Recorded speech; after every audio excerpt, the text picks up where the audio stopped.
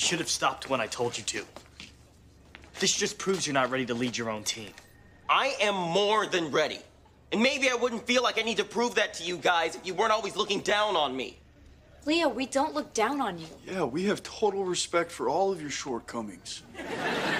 When are you guys gonna stop treating me like I'm an idiot? Maybe when you stop acting like one. You know what? Maybe quitting your team wasn't enough. Maybe I need to quit being your brother, too. Don't worry, Chase. You can't legally do that. Trust me, I've looked into it.